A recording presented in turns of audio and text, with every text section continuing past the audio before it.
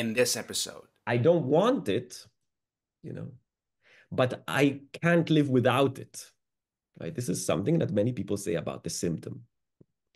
And the way to address it is, well, the effect that might produce a change on that level is an effect on the level of the body.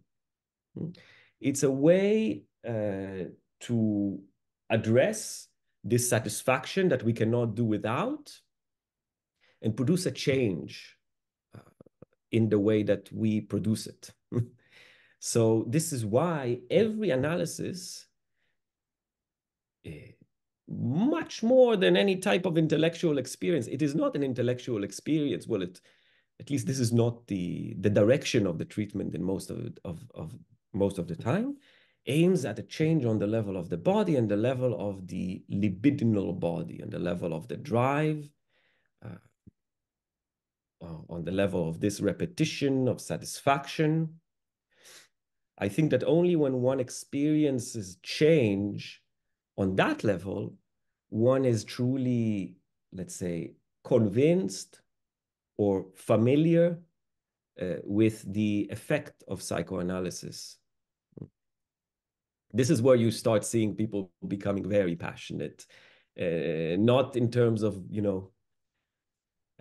adoring or being a fan of the theory, of the idea, of these imaginary ideals that we might have about an analysis. One is convinced because it works. Hey everyone, welcome to this conversation that I had with Dr. Brenner, practicing psychoanalyst and psychoanalytical theorist. This is the second conversation I had with him. He is the author of this book, The Autistic Subject, which I discussed previously, not only in the episode I had with him, but also in a couple of other podcast episodes. It's an excellent book, especially if you're a neophyte like myself. I have to admit, it's a difficult book to read. It's a very theoretical text, but it's an excellent introduction or even prelude to some of the more deeper concepts in Lacan and psychoanalysis in general. Unsurprisingly, this was a very enlightening, educational conversation for me. Certainly, at least within the domain of psychoanalysis, this was the most theoretical podcast that I've done. Well, at least for me, as a neophyte, I felt like we delved deep into some of these ideas and concepts within the field. We discussed the subjective structures or the clinical structures delineated by Freud and Lacan, neurosis, perversion, psychosis, and of course, what Leon's been developing in his work, autism being a separate mode of being or subjective structure. And as he highlights in the podcast, it has to be treated as such. The clinic has to develop a practice or a praxis on dealing with individuals who are autistic subjects or having the subjective structure of autism. But above all, perhaps the part that I love the most, unsurprisingly, is when we discuss love. And I was even more elated to hear that Leon's been working on a book on delineating a theory of love through the work of Lacan and Badiou, again, two of my favorite theorists on love. I honestly, we discussed a lot of things, so I think it was a worthwhile of Leon's time. Hopefully, I made it worthwhile of his time. He's been very generous with his time, especially given all the projects he's working on.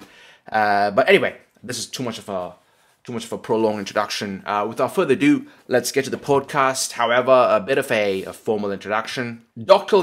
Brenner is a psychoanalyst and psychoanalytical theorist. His work focuses on the integration of philosophical and linguistic frameworks in the psychoanalytic theory of subjectivity and the understanding of the relationship between culture and psychopathology.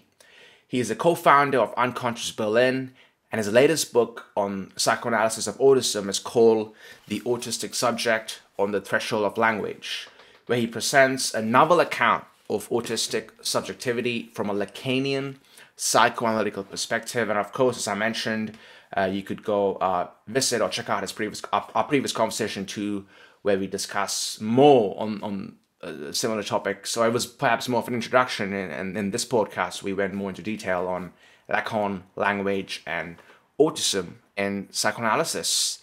Having said that, here's my conversation with Dr. Leonis Brenner. Cup of tea. Excellent. A cuppa.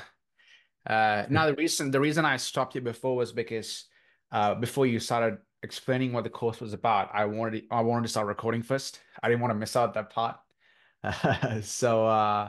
But now, so it's about the four structures of psychoanalysis, isn't it? Or the four subjective structures. What you're doing with the theory underground guys. Yes. So it's a very wide topic, and there's much we can do. And the content of the course will depend on the people joining. I've spoken to Dave, who's in charge of Theory Underground, and we've agreed that the course will be more of a discussion than a lecture. So in this sense, we'll get wherever the students would like to get. So I'm kind of excited about this because I do this usually in a university in a smaller form with a few students, and it would be nice to try it in this type of, international online group format. So I think those that are really interested in delving deeply into these topics that might interest them would benefit the most from this course. Because, other courses, let's say lectures, you can find on YouTube later. So it's not so important to participate live. It's fun, but it doesn't make such a big difference. But this course, I think, will be mostly about the interaction. And I think it will not go online after. So that makes it quite unique. Yeah, it keeps it nice and intimate and private, isn't it? And how do you find teaching online, especially since the pandemic? It's been quite a new phenomenon. I mean, there's always been online learning, but I feel like it really amplified after the pandemic. Do you find something like discussing psychoanalysis a bit more challenging online, or do you prefer in person? It's this, you can ask the same question about psychotherapy. Many psychotherapists now work online.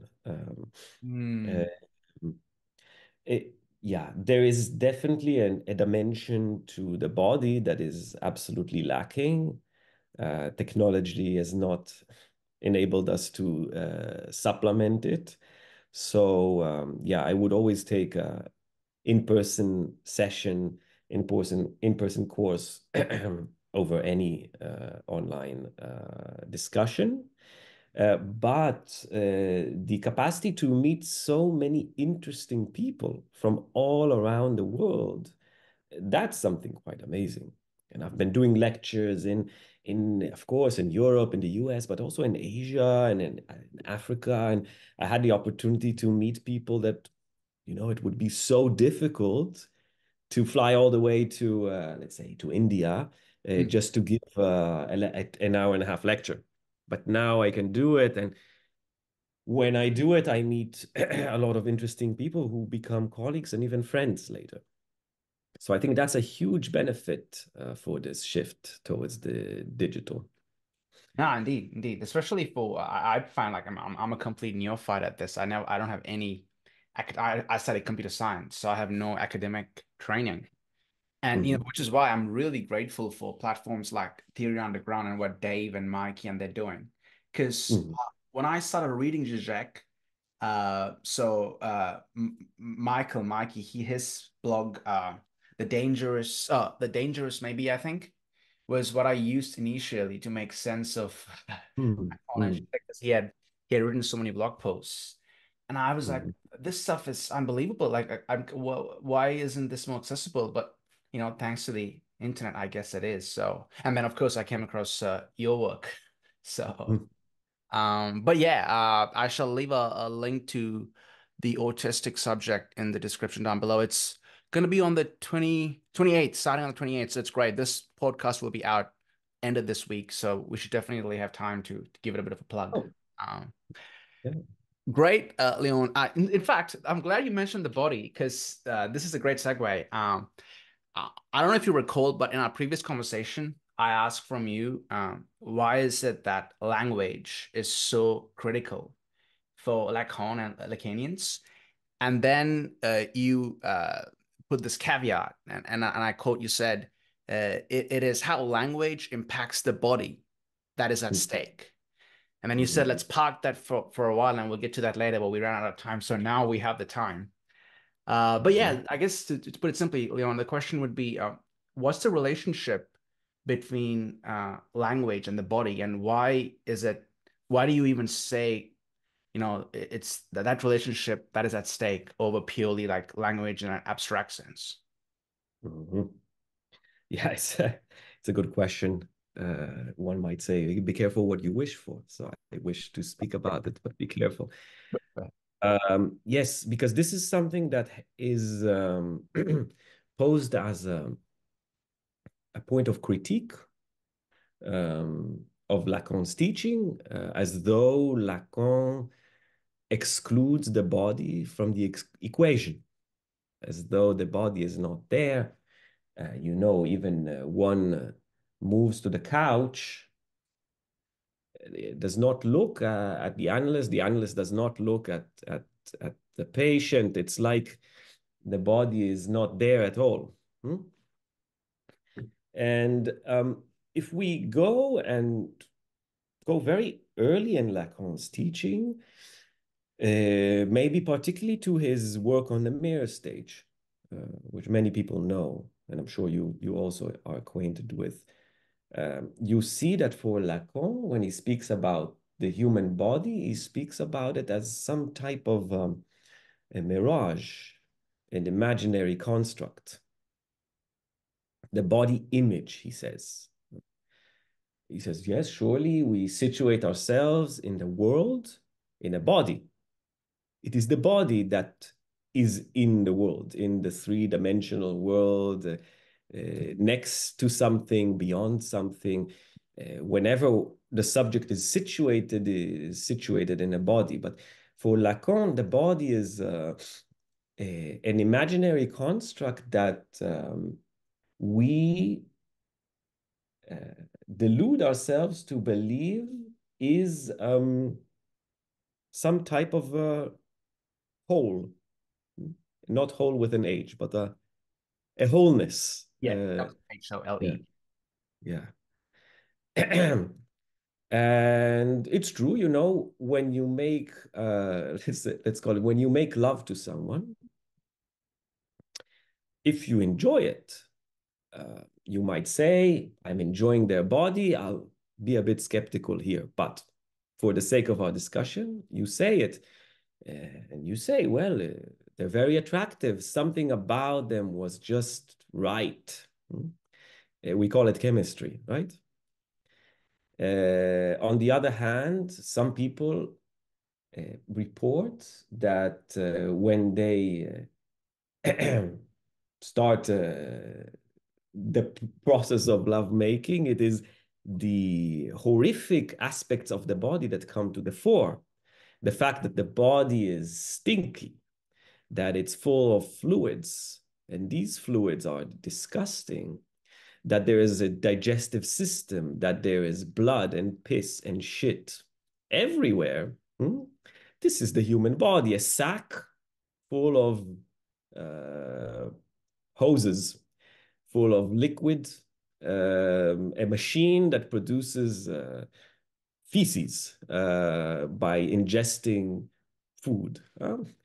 And when you make love to someone, this is not what is at stake. We, in a way, are able to not pay attention to it and focus on this idealized whole body. But the fact that this is established only when we are able to forget about the other aspect shows you that, well, the body, as we speak about it, not the horrific body, not the horrifying body, is a fantasy, is a product of a fantasy. So, for Lacan, we're interested in fantasies, but we're not so interested in constructing fantasies, but maybe deconstructing them. So one might say, oh, Lacan has nothing to do with the body, because for Lacan, the body is an imaginary construct. He speaks about it in terms of the body image, the ideal ego.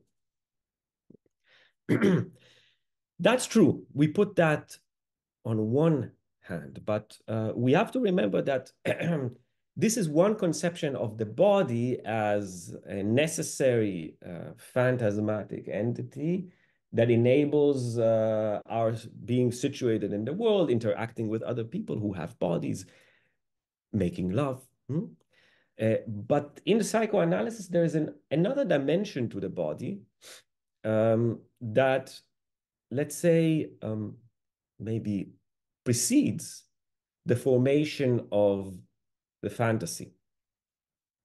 And this is the libidinal body, the body of the drives.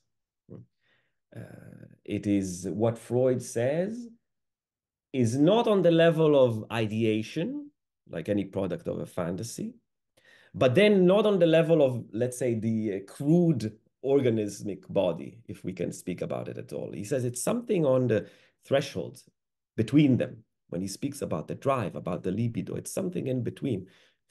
And this is what we're interested in psychoanalysis in terms of the effect, of the psychoanalytic effect, of the effect of an analysis. Yes, there's a certain dimension, we might say, of enlightenment in an analysis. One realizes, one remembers, one has some insights. But Freud says this quite clearly. Even if you have an insight, a realization, that doesn't mean that it will have an effect. You realize, oh, I only date very tall women because my mother was a giant. Okay. But that does not mean that anything will change in your life, even if you realize that. So psychoanalysis aims at change on the level of the body, on the level of the drive. And this is one of the major questions that one would ask in an analysis, and maybe later on in an analysis, because in the beginning, you go through a process of a certain enlightenment, then maybe a certain disenchantment. But then the question is, what to do with the drive? The drive is what repeats. It repeats again and again, providing us with a satisfaction. And, an analysis begins when one says there is a problem with the way they have produced satisfaction. It doesn't work for them anymore. And one comes to analysis and they say, I don't want it, but I can't live without it. Right? This is something that many people say about the symptom. And the way to address it is, well, the effect that might produce a change on that level is an effect on the level of the body. It's a way to address dissatisfaction that we cannot do without and produce a change in the way that we produce it. So this is why every analysis, much more than any type of intellectual experience, it is not an intellectual experience. Well, at least this is not the direction of the treatment in most of the time, aims at a change on the level of the body and the level of the libidinal body and the level of the drive, on the level of this repetition of satisfaction. I think that only when one experiences change on that level, one is truly, let's say, convinced or familiar with the effect of psychoanalysis.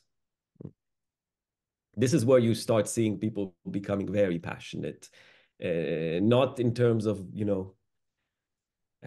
adoring or being a fan of the theory, of the idea, of these imaginary ideals that we might have about an analysis, one is convinced because it works. Hmm?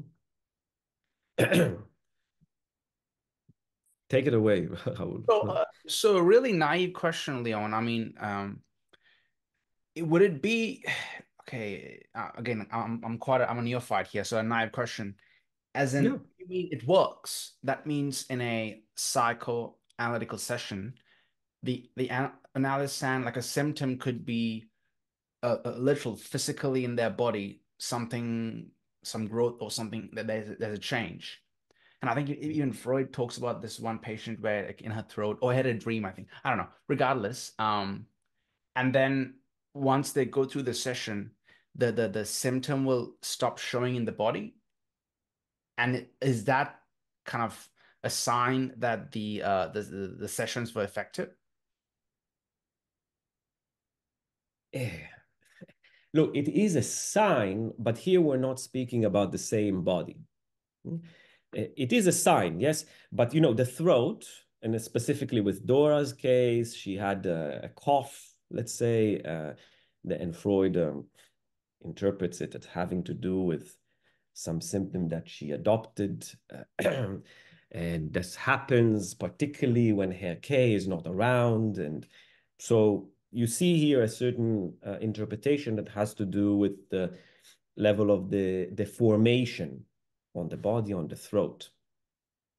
This is more of what we would call the body as we perceive it, imagine in an imaginary way, how we imagine it. The symptom locates itself on particular places on the body. So one might have a heartache, and we would make an interpretation here that would create a certain mobilization.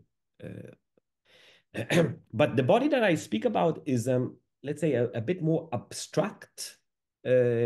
It's less less concrete than the throat.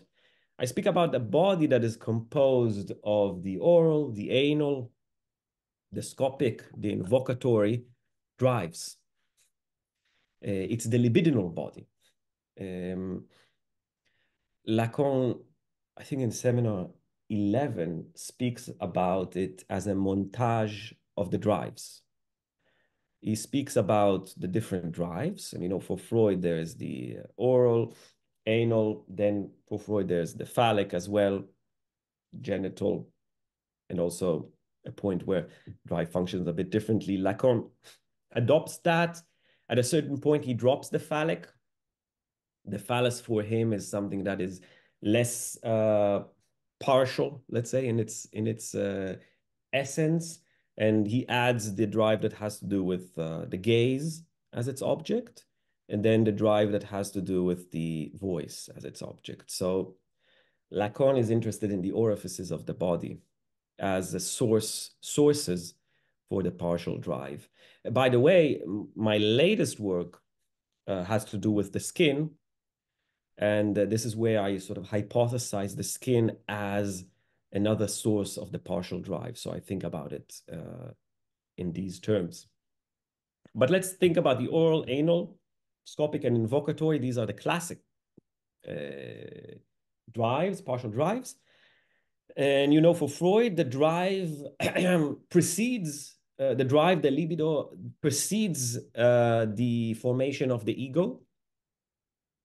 They function prior to any type of localization within a self and within an imaginary body.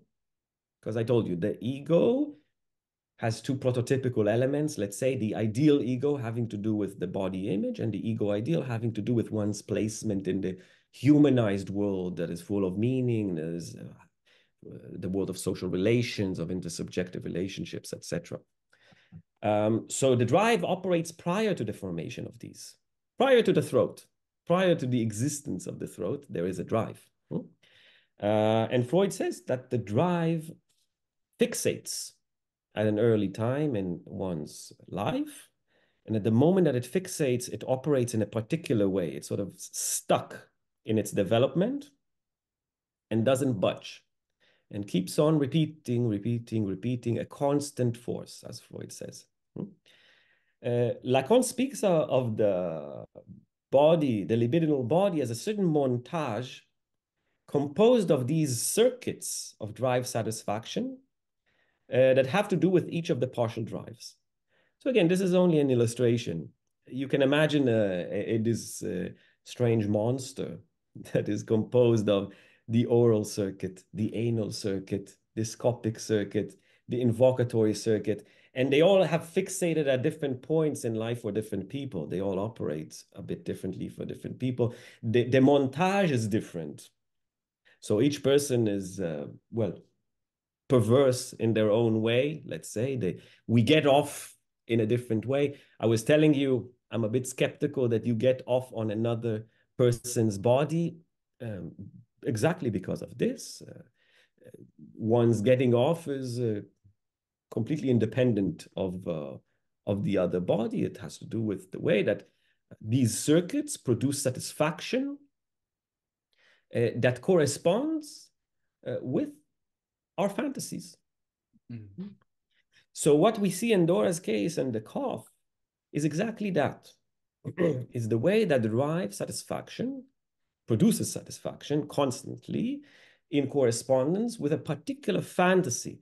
And here we see that the fantasy has to do with elements in Dora's life and situates her in a certain relationship with the other. And this is what Freud is doing in his deconstruction of her symptom. But the effect, yes, we will see the effect in terms of the dissipation of the particularities of the symptom.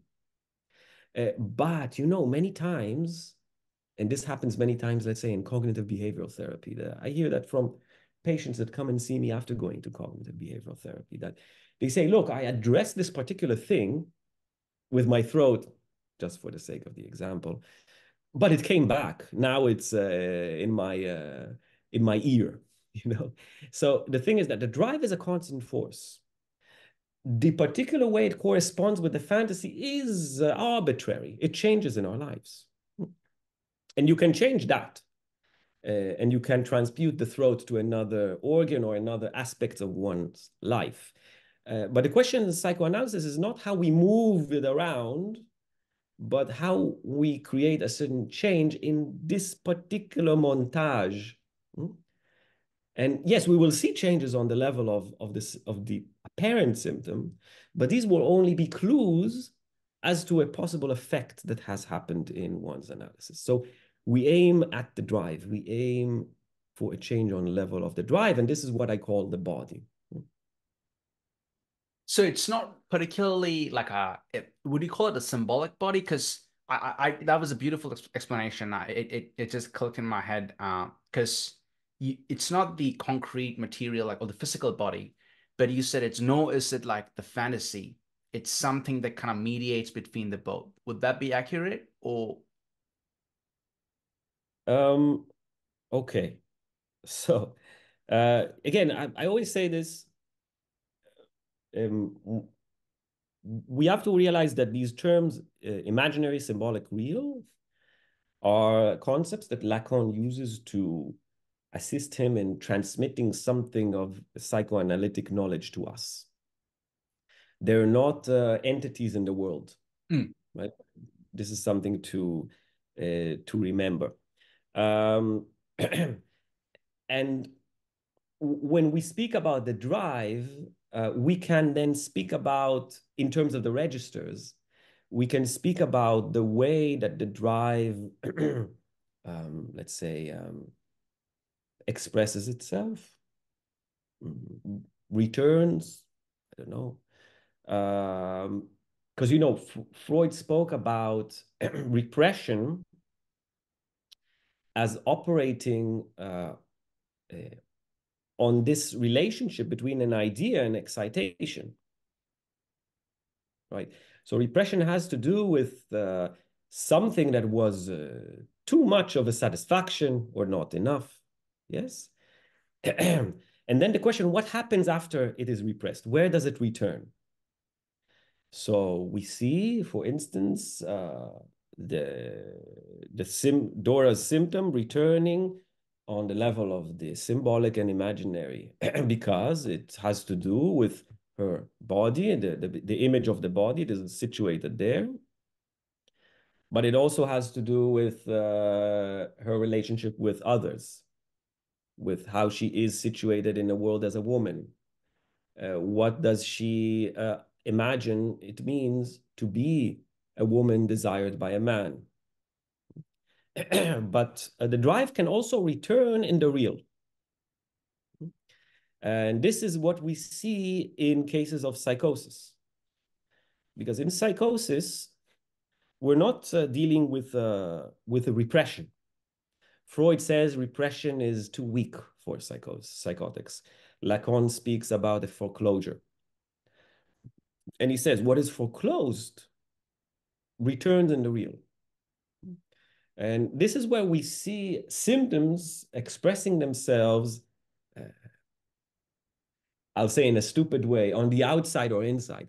In the case of paranoia, the drive returns in the big other, where we see the world conspiring to enjoy the subject. You see, to gain satisfaction, where the subject is the object of satisfaction. So the CIA is following me. They're interested in me. This song that I'm hearing now on the radio, it sends a message to me. It tells me that I have to, I don't know, commit suicide. I don't know, something like that. So you see the drive, something is foreclosed, and we see the satisfaction returning as though it belongs to an other, to the big other. In cases of schizophrenia, it returns in the real of the body, where one experiences the body as collapsing from the inside. I think this is commonly called catatonia or catatonic schizophrenia in diagnostic manuals. But this is an experience where subjects feel that they are poisoned, truly, that their liver is made of, is turning into stone, literally. Not imagining it or it's an idea in my mind. It is what happens. And this then we see how the drive, something of the drive, returns in this type of bodily destruction. So again, what I suggest is we think about the body in psychoanalytic terms as the body of the drive, in terms of this montage of the drives, the libidinal body, as I suggest in some publications. And we can think about the way that it expresses itself or returns after a certain repression or foreclosure on the imaginary, symbolic, and real levels. But again, you see, these are just terms to describe clinical phenomena. Yeah. I think I need to start changing the way I think of it more, or like reformulate it in my own head as being like instrumental, right? As you said, there aren't things that exist in this world, Yes. literally, but rather they're instrumental.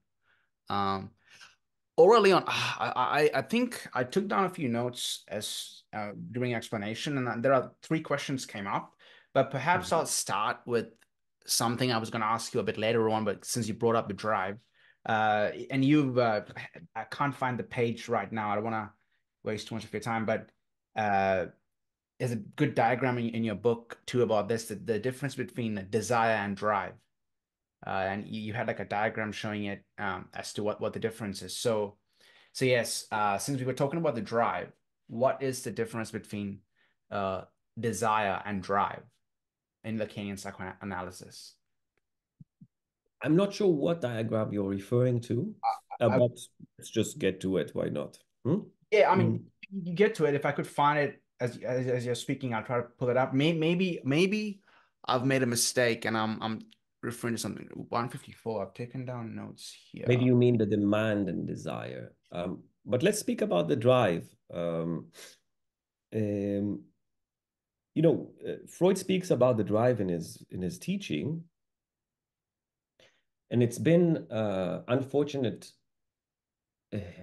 Sorry to interrupt, but yeah, you're right. It's. I was referring to that there. Can you see that? Oh, this guy, yes. Yeah. The inverted 8. Yes, this one here. That is between need, demand, and desire. Anyway, Yes. sorry, I made a mistake there. So go ahead. Drive and desire. Yeah. No worries. We'll speak about the drive a little bit. and the way that yeah, and the relationship to desire. We can speak about that a little bit.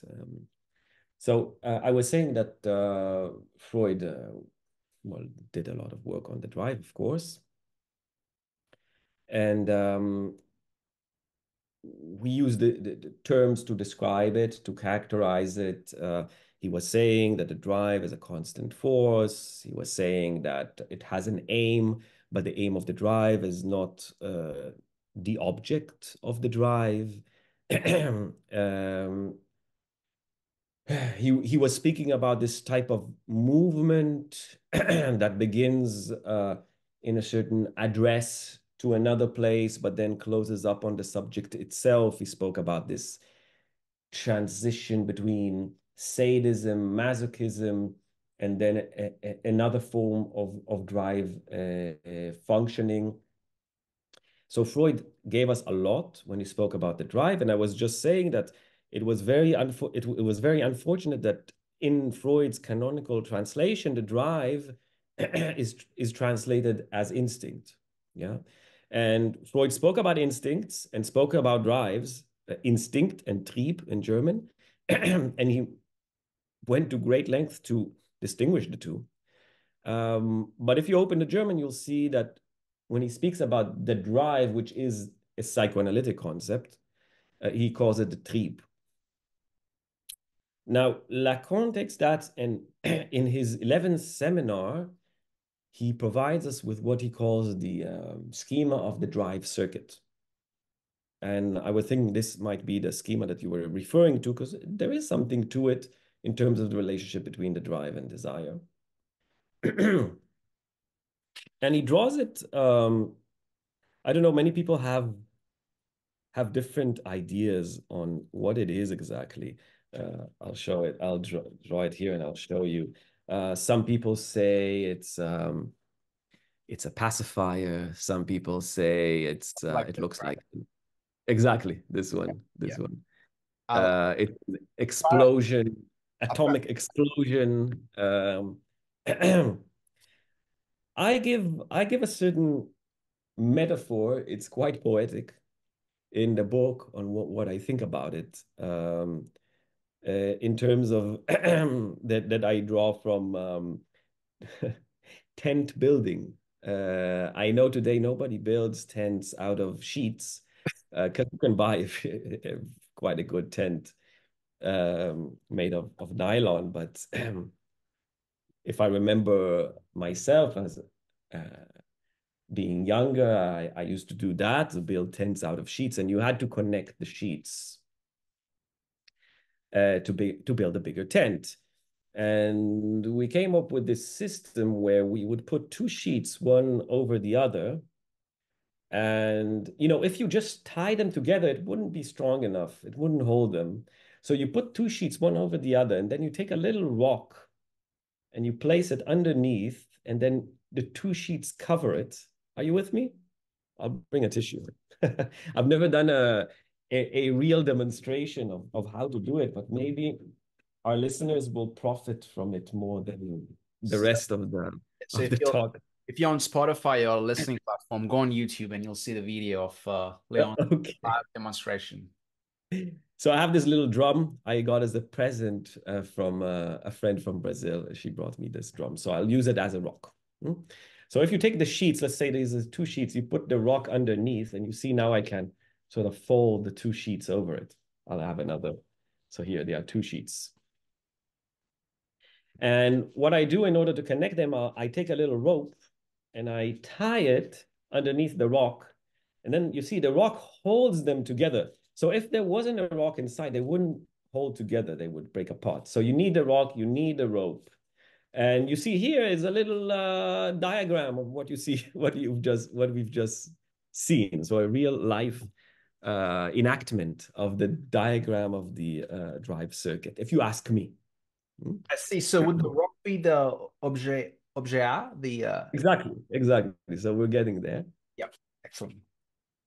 So for Lacan, the circuit of the drive is a very unique thing in our libidinal economy, because it is able, and this is the term that he uses to, I won't use the French, but the French means both to go around, but because it goes around, as we see, the drive goes around, but it also makes a trick. It tricks. So it tricks something of the real into the symbolic. And the drive does that. It does some impossible feats if we think about these two sheets. Because these two sheets, they represent two sort of incommensurable stratas, let's say, in the psyche. And the drive, through its movement, is able to make something that is composed of the two.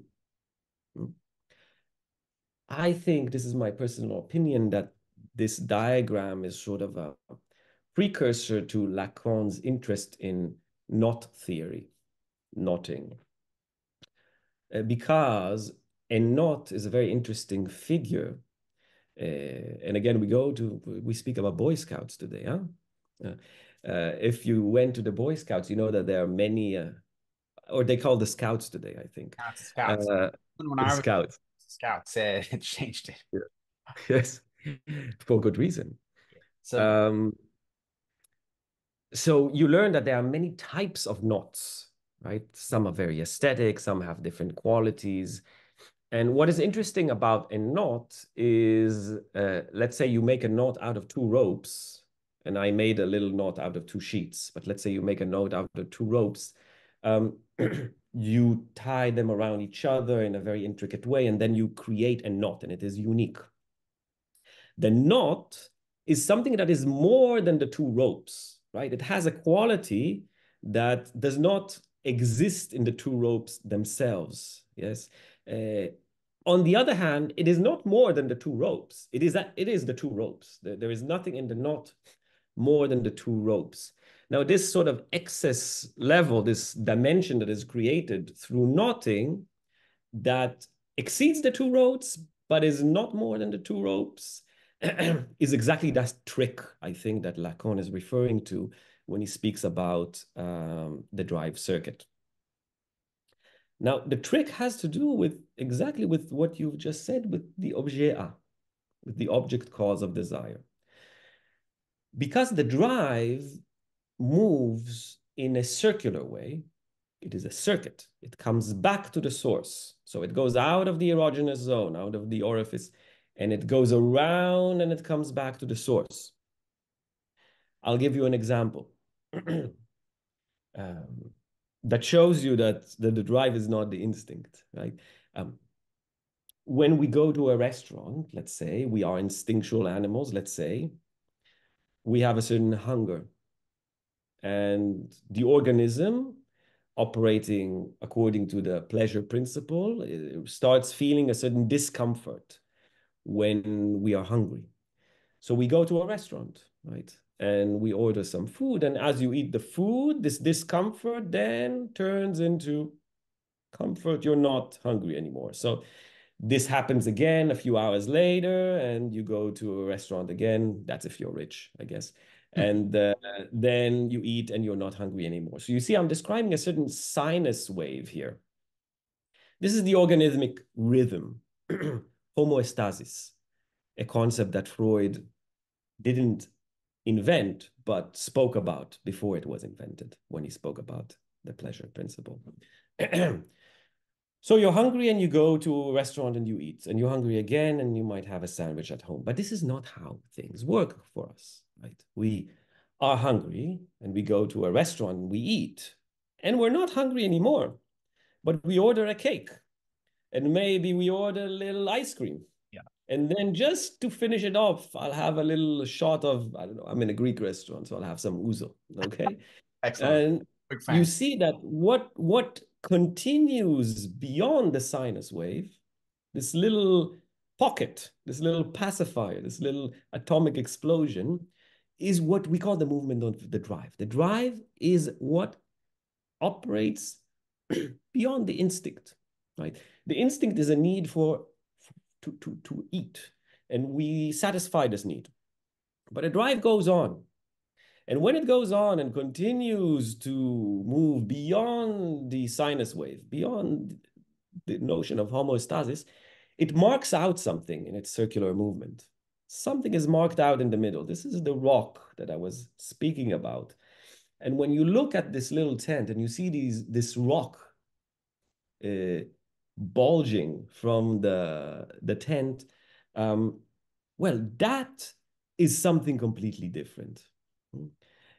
Maybe, and this is again just for the illustration, you start asking yourself, what is it? What is it there that makes me go around and around and around and around? And you might start speaking about it and thinking about it, and even maybe in your life attempting to fill it up and with different objects or different things, etc., etc. And this is where desire comes into the stage, onto the stage, because the objet petit a, the object cause of desire, is the condition for desire. Because it is a placeholder. It is not an object like any object in the world. I cheated a little by showing you that my objet a, my petit objet is a drum. Yes, it's a little drum. Yes, but that's not how things are, right? The objet a is exactly something that doesn't exist. It's a placeholder. It's a lack. And desire operates in this sense like an endless metonymy, an endless attempt to say, well, that's it, but not. That's it, but not. That's it, but not. That's it, but not. So you see that the movement of desire, the metonymic movement of desire, is conditioned on the operation of the drive circuit.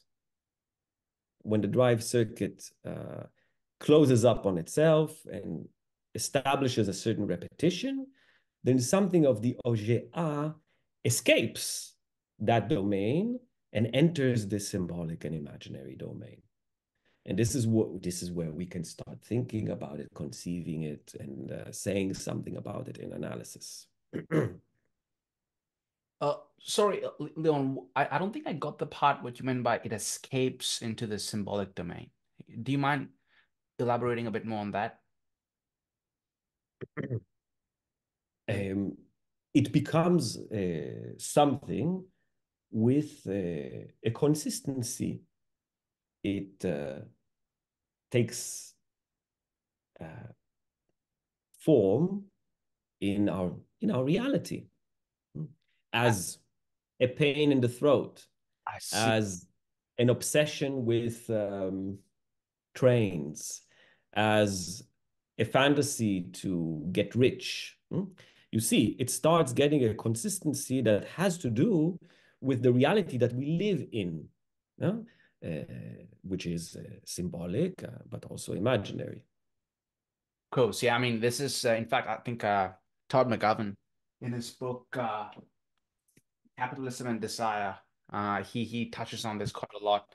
Like in the symbolic, this the objet, it exists in kind of the neoliberal capitalist world, and in many ways, his whole point is the way capitalism works is by not working, in the sense that it doesn't really give you what you want, but by not giving you what you want, it's paradoxically working. Todd does great work with that. Yeah, excellent work. And also, just because I think you put it beautifully here on page 185, just for the listeners, you say here, the fact that the object is not attainable means that drive satisfaction is always partial and makes the thrust revolve around the object indefinitely as a constant force. Accordingly, not only can we characterize the satisfaction of the drive as never reaching its object, we can also say that drive satisfaction is directly derived from the failure to reach it. And I highlighted that bit, and I even annotated it saying capitalism and desire, because Todd has a very similar. He obviously brings the drive into the kind of our social reality, and he theorizes at that level. And I thought that was a interesting sort of isomorphism, let's say.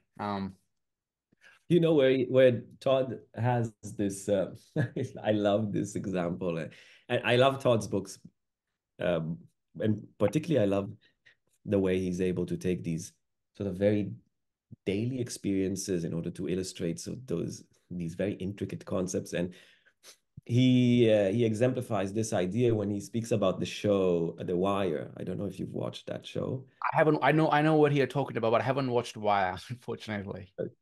It's a very good show. It's a very good TV show.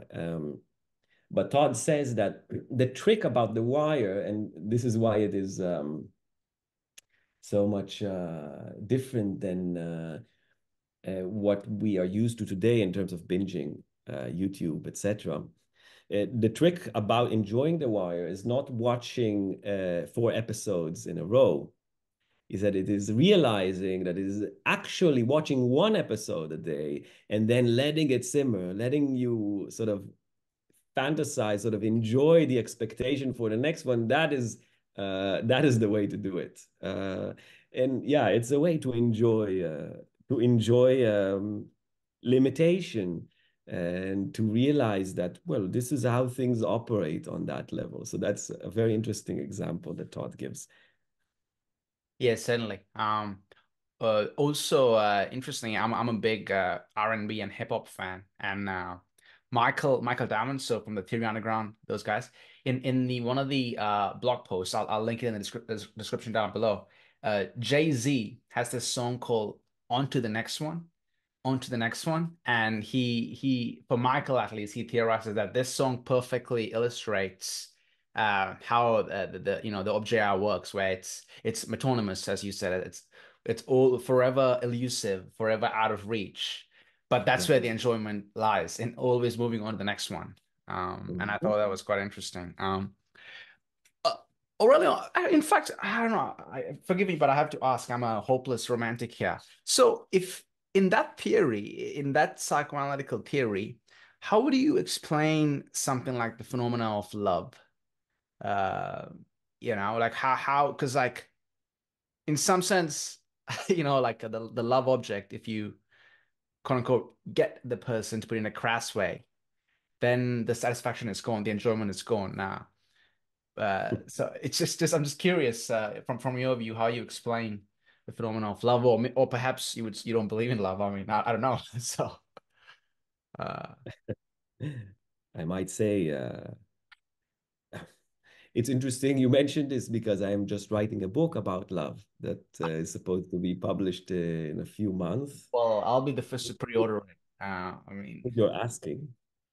The current working title is Falling in Love with Lacan and Badiou.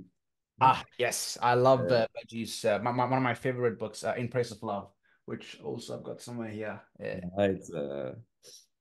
it's a great book. It's a great booklet.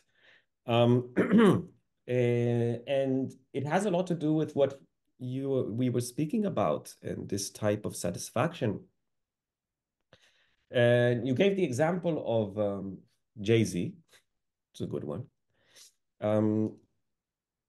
But maybe we can go to the way that Lacan exemplifies this type of satisfaction when he refers to the paradox of Achilles and the turtle. You know this one? I do. I'm not familiar with this one.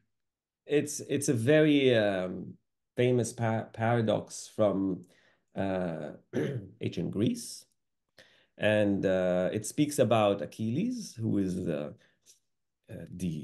most talented a most talented athlete in ancient Greece. He's a very impressive athlete, and he decides one day to have a running competition with a turtle. Yeah, Is this Zeno's paradox? yeah, exactly. Yeah. Yes. I'm familiar. I'm familiar. In fact, sorry to interrupt you on this. I'm reading this book by Hofstadter. Bach. I don't know if you. Oh, He goes into this Zeno's paradox quite a lot, but more in the realm of logic and mathematics. So I'm curious to hear what your Lacanian take on it is. Sorry to interrupt, but keep going. we're going to get to mathematics. Yes, this is the point. So Achilles decides to have a competition with a turtle, but he's kind of he has sportsmanship. He's telling a turtle, okay, you can have a head start. I'm so good. You're a turtle. Take a head start. So let's imagine that the turtle takes a head start. Let's say he's about 100 meters ahead. And Achilles waits until he's 100 meters ahead, and only then he starts running. So at this point, Achilles has to cover 100 meters, until he gets to the turtle. And he does that in a certain amount of time. Let's say it takes him a minute. But in that time, the turtle doesn't remain in place. He doesn't wait for Achilles. He continues, right? So the Achilles covers 100 meters, and at that time, the turtle does another 20 meters, let's say. Okay, so Achilles has reached point A where the turtle was when he started running, but now the turtle is in point B, right? So Achilles has to cover this distance. That's 20 meters. So let's say Achilles covers that in, I don't know, 2 minutes, okay? And well, while he covers that distance in 2 minutes, the turtle doesn't wait for him at point B. He continues. And in this sense, he goes another 5 meters, let's say. And as you see, Achilles now has to cover 5 meters. So let's say he does that in half a minute. But in this half a minute, the turtle still doesn't wait for him. He moves. So let's say the turtle moves 50 centimeters. Achilles now have 50 centimeters. He covers it, but the turtle doesn't wait. So he moves 2 centimeters. Okay, now 2, he doesn't wait. He moves half a centimeter, 10 millimeters, 10 micrometers, etc., etc., etc. The idea is that Achilles never reaches the turtle. He never does. This is the paradox. Okay, of course, mathematics has solved it in a way today, but it exemplifies the way that a certain type of satisfaction operates for the human subject. It is a satisfaction that is always established in relation to an inaccessible infinity. We always aim at it, but we never reach it. But only by trying, we gain satisfaction. You're speaking about thought. Thought speaks about the object A as establishing satisfaction only when a boundary or an obstacle is put in place, right? So it's only when you cannot reach the object that you enjoy it. It is only when the object is unreachable that we can assume that it is this unimaginable prize that we're aiming at. As soon as you buy the iPhone, it's not it, right? And this is why Apple releases every few months a new iPhone. So we'll continue chasing the turtle. It is the chase that provides us with the satisfaction. It is the browsing of the catalog of binoculars in the attempt to find the perfect binoculars to use in order to spy on your neighbor, to catch your neighbor in the shower, I don't know, which is the source of satisfaction. Seeing your neighbor naked, that's not it, according to this idea, because you've done it. Huh? It is what you do in the way, what you do on the way, what you do in aiming at this turtle, this unreachable turtle, that provides you with satisfaction. The turtle here is objet A. This is, for Lacan, later in his teaching, only a particular type of satisfaction. He calls it masculine satisfaction. It's interesting. He associates it with the masculine subjective position, which is nothing like what we would call a male, or someone who would be identifying as a male, or someone who has done a transition to being a male, or one's gender or object preference. It's not the case. One can be straight, gay, LGBTQ+, it doesn't matter, and still still achieve this type of satisfaction in relation to an inaccessible infinity.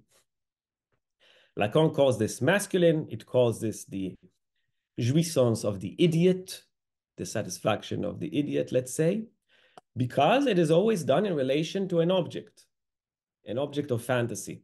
And this is why I told you, Rahul, that you probably, and I'm just guessing here, do not enjoy the other's body, even when you make love. You make love to an object. I assume. Maybe I'm wrong here. I don't want my partner to. I don't want my partner to hear this. Maybe they should hear it. I want to keep this question away from her. It's important to face the truth, even when it is horrible. But then you can do something with it, huh? Let's keep on enjoying. I don't recommend anything other than that. This type of enjoyment we can associate with what we classically associate with desire. Desire works in this way, right? Desire works by keeping on sliding on the chain of signifiers. It's not this, it's not this, it's not this, as JC was saying. On to the next one. On to the next one. But for Lacan, there is another type of satisfaction that he develops later in his teaching, which is some type of a step forward from Freud. Because for Freud, there was only one type of satisfaction. There is a masculine satisfaction, a masculine libido. And then whoever is a woman, and for Freud it was a woman, can either, copy it or be jealous of it or reject it. But that's it. Freud was saying, I really don't know what's going on there with women. He said that feminine enjoyment is some type of a black continent. This is what he said in a very uncontemporary way. But for Lacan, there is another type of satisfaction that he associates with the feminine position in his psychoanalysis. And again, feminine has nothing to do with, your particular gender, object preference, etc. It's the question of, do you have access to this other form of satisfaction, or are you solely disposed to the satisfaction of the idiot? Now, I don't know you, Rahul, personally enough, so I'm not calling you an idiot, a complete idiot yet, but only a partial idiot. Yeah, So, Žižek says there are two kinds of people, total idiots and idiots. So I'm not sure which one I am either yet. This is exactly what he means. He means that there are some people that only enjoy in relationship to this inaccessible infinity, and there are those that can enjoy this way, but also in another way. And this way has to do with what Lacan calls feminine jouissance. And at another point, he associates it with love. This is what my book is about. Okay, what is it exactly that we can say about love when we think about it in this way? Now, Badiou has a very interesting quote, and I very much agree with him on this. And he uses, it's a quote from the New Testament that he changes a little bit. He says that love goes through desire like a camel through an eye of a needle. Yes. Very figurative, even a bit obscure. But in a way, it says that love has to go through desire, even if it is an impossibility. So love then is a certain impossibility that one acts upon in their lives. So it's not a matter of elaborating. You cannot say anything about it. This is why I tell you, I don't believe in a sign of love. Because, you buy your girlfriend flowers. Okay, does this mean that there is love? It is nothing. It is just a gesture. How can you know? You cannot know. You can never know that love is in fact at stake. And maybe in retrospect, you say it was not love. Or maybe in retrospect, you say it was love and I missed out a chance. But when you are in love, you make a wager on something that is impossible to know. And well, now we diverge from Lacan, and I go more deeply into this in my book. But for Badiou, the question is what you do with this wager in your life. How does it change your life? What is this wager? Is exactly a wager that whatever satisfaction you are, that whatever satisfaction materializes in your life through this wager is not idiotic. This is basically the wager, that you are not an idiot in the sense of enjoying solely in a relationship with an object. You are saying whatever I am wagering on has to do with an other, with a, let's say, a pure alterity, with an otherness that is completely beyond my capacity to fathom. And this is why, I think Badiou says this, to love well, one must not understand. This goes against the whole idea of couples therapy, huh? Compatibility and all these. Yeah, I know. Yeah. Against Tinder and all these apps, right? Yeah. One must not understand. Yeah. And if you can, from this non-understanding, create something in your life, something that is materially expressed and is based on this hypothesis that there is the I and the idiot, but there is also the other, and between us there is this love, and you do things in your life and it changes your life and the world starts to build itself from this perspective. This is for Badiou what we might call a satisfaction that is achieved in love. No, beautifully put, Leon. In fact, I want to ask you this. I mean, I'm going to be the first person to pre-order your book when it's out, so I'm going to keeping an eye for it. Badiou also talks about where love is like a project. It's a newer truth you create, and he always says love involves a separation and then involves two. Yes. And for me, and my reading of that is, it's important for love to involve two, because if you say love is like two people become one, in some sense, the otherness is completely eliminated. And Exactly. then it's kind of like a narcissistic form of self-love, or as you said, a total idiot just pursuing some object. Whereas there always has to be the element of otherness in love. But nah. So when you reckon the book is going to be end of this year or next year or? Yeah, at end of this year, hopefully. Yes, I think that's what we're aiming. I don't know if you mentioned this in our previous conversation, but this deeply excites me that they're writing a book on love. Yeah, because I'd say Todd McGovern also has a beautiful theory of love. In Emancipation After Hegel, he talks on this. Badiou and McGovern, both Lacanians, they have, in my view, the best theories of love that I've read as a idiot. So it's really been beneficial. Aurelion, let's see what time-wise. We've gone for almost an hour. Can you give me about 15 minutes more? Is that okay of your time? Yeah, let's do 15 more minutes. Cheers. Thank you very much. Because I do want to ask about foreclosure, as we missed out last time on that too. Obviously you're doing the course with the Theory Underground guys. So I was going to ask you about these subjective structures or clinical structures. The big ones are neurosis, perversion, psychosis. But that you can't cover all of that in 15 minutes. I totally understand. But perhaps I'll ask it in this way. Let's talk about the subjective structure you introduced in this book, the Autistic Subject. And then you state in many parts, but specifically in page 149, about how when it comes to foreclosure, autistic foreclosure is different from psychotic foreclosure.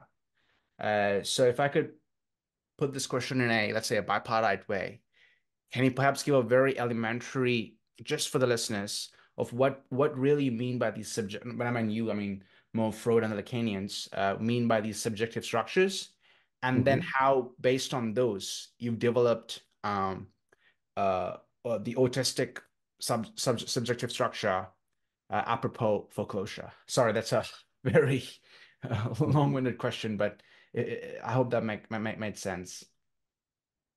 Yeah.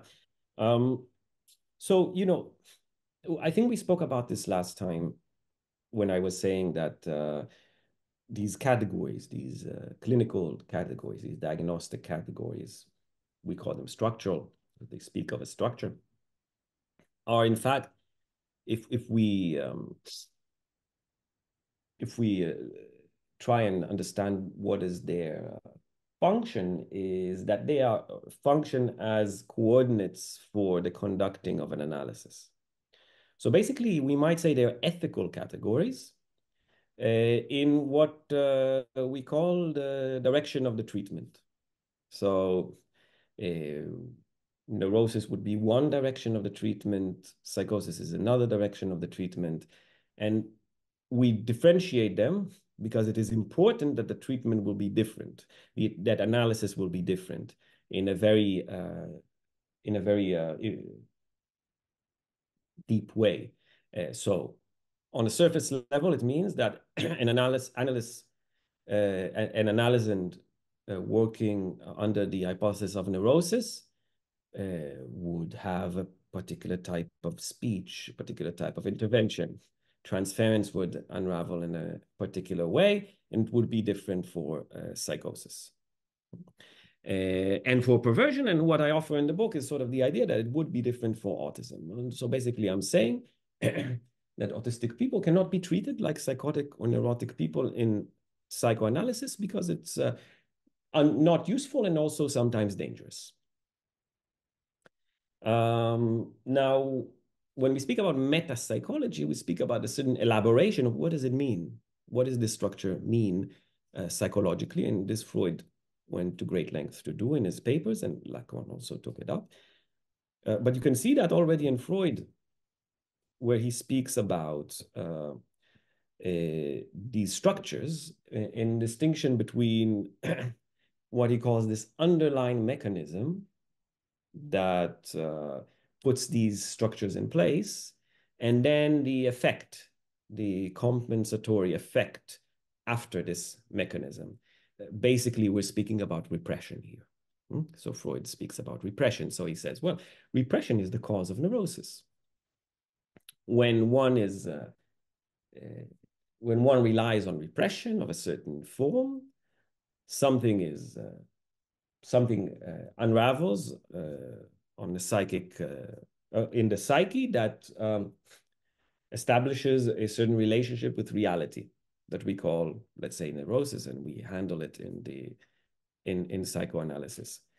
What Freud says, though, and this is what I go to great extent in the book to demonstrate, is that these diagnostic categories can be distinguished not on the basis of apparent symptoms. This would be the compensatory secondary reaction to the mechanism. And this would mean, for instance, hallucinations, delusions, or obsessions, etc. Freud says that if we focus only on this level, we will surely conflate these diagnostic criteria. And it's true. Neurotic people are quite delusional. They sometimes hallucinate. Obsessions also take part in psychosis. So if we only focus on this, and this is what's happening in the world of psychiatry, yes, then Freud says already quite early, before 1900 even, he says we will confuse the two. So he says the way to distinguish between these structures is to pay attention to these mechanisms, to this repression. And Freud says that if we find evidence for repression, then we can assume a neurotic structure.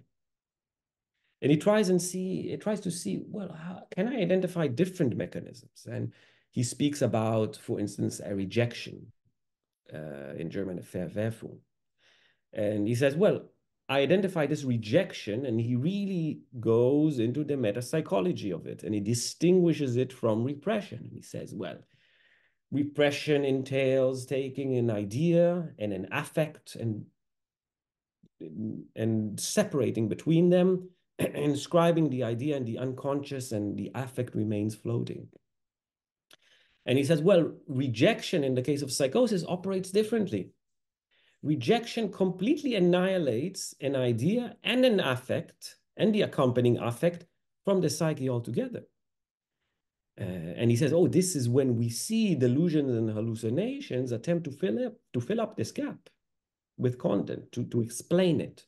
This is what a delusion is, an attempt to explain a hole that is gaping in one's reality. And Freud says it is the task of the analyst to pay attention to the working of these mechanisms in producing a diagnosis.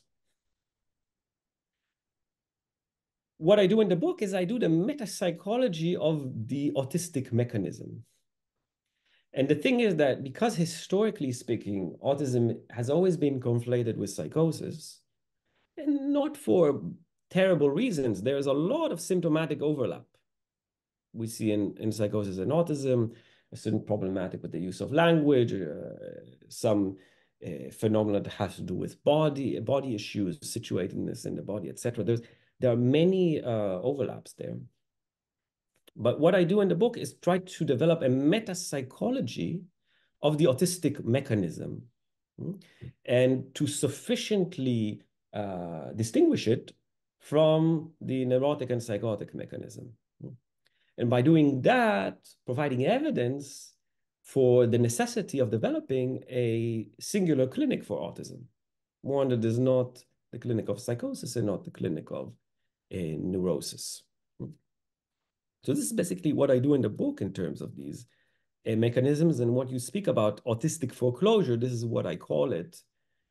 In a way, regretting it, I could have thought about a nicer term, a new term. Everybody likes to invent concepts, right? But basically, I called it foreclosure because I identified some similarities in its mode of operation. Is a mechanism that I assume is if we can speak of cause, because we don't speak so much in terms of etiology in psychoanalysis, but we can say that it is the cause of autism. We can say that autism is the way the subject spontaneously treats autistic foreclosure. And in the same sense as I say that neurosis is the way that the subject spontaneously uses to treat repression. Because no one in humanity in this world is a healthy person, is a person that comes into this world in a sufficient way. We're all insufficient, but we rely on a particular mode of existence, a mode of understanding, a mode of being, in order to compensate for an inherent insufficiency in any human. Neurosis is one way to compensate for it.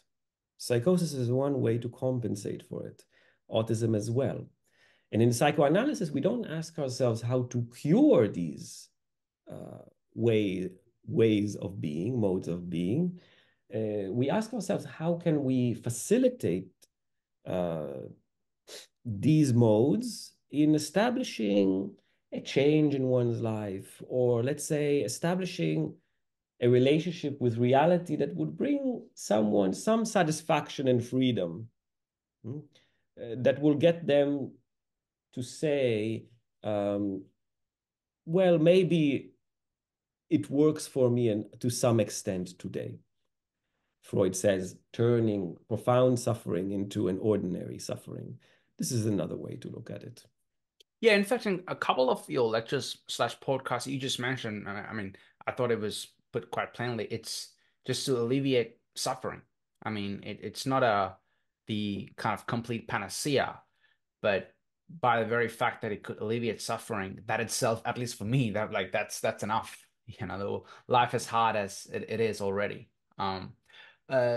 So, and then, but you are claiming, Liam, I mean, I don't know if you have time for this, but then if you could outline a little bit the specific differences between psychotic foreclosure and then what you developed, autistic foreclosure.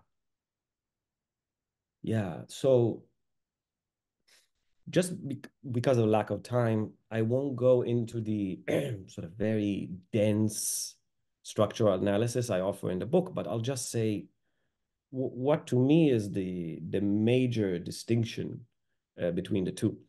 And for me, the major distinction is the fact that while psychosis hinges on a foreclosure of something that has profound effects on one's capacity to rely on language in situating oneself in the world. This is how we do it, right? It has effects on this, on the capacity. It shifts the weight of one's subjective dynamics towards the imaginary rather than the symbolic. So there's a certain emphasis on the imaginary in the reality of psychotic subjects. The psychotic subject is still disposed to the big other on many levels. We see it in the delusions. The big other is there. But also we see it in the fact that psychotic subjects have access to the domain of signifiers. In a way, they're much more in tune with the functioning of the signifiers than neurotic people. Lacan let us read Joyce in order to see it, and it's true. If you open Finnegan's Wake, you'll see a masterwork with signifiers, but you also see it in the Institute, in what psychiatrists calls associative looseness. And this is some type of a speech that is solely focused on the phonemic level. So you see someone starting to speak and make sense. Yesterday, I went to the super and wanting to say supermarket, but then continuing Superman has just flown out the window. So you see that what we see here is a certain play with signifiers. And this is how many psychotic delusions work. And we see it in this type of speech that is called associative looseness. So psychotic subjects are disposed to the use of signifiers, and they use them in a unique way. And in analysis, we work with that. So many times it is quite poetic on this level. What I argue is that autistic subjects or autistic foreclosure enables a mode of existence that rejects the domain of signifiers. So it rejects the big other in this sense. Autistic subjects, to me, do not rely on signifiers in handling of their reality. They rely on a different linguistic unit that I call, after Lacan, it's called the sign. And it's different than the signifier. It has different dynamic functions. It has different characteristics. And I think this, if we have to sort of put our finger on the major distinction between the operation of these two mechanisms, is what linguistic space do they open up for the subject? So for the psychotic, foreclosure opens up a linguistic space that is the space of signifiers, but then the psychotic leans in putting these signifiers to work in an image. Very briefly, I mean, a psychotic parent will latch on to the image of what is a family, but will not have the capacity to symbolically situate themselves within it. So let's say a family is a mother, a father, and two children. And if the father leaves, it is a catastrophe. The world crumbles because one is focused on that level. For an autistic subject, the linguistic domain is emptied out of signifiers, but is full of signs. And the question is what one does with a language of signs. And this is the question of analysis with autistic subjects. So this is the distinction that I would say is important here.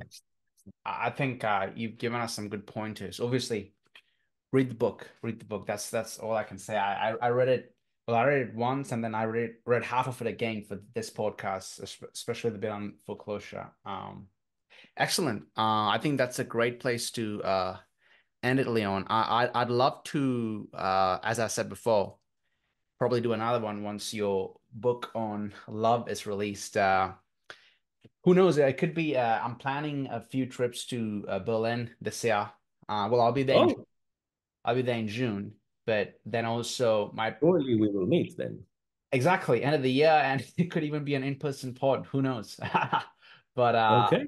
looking forward to it. Yeah, that's great. I'm very, very grateful for your time, Leon. Thank you so much, and thank you for your work, your teaching, your public teaching, for idiots like me.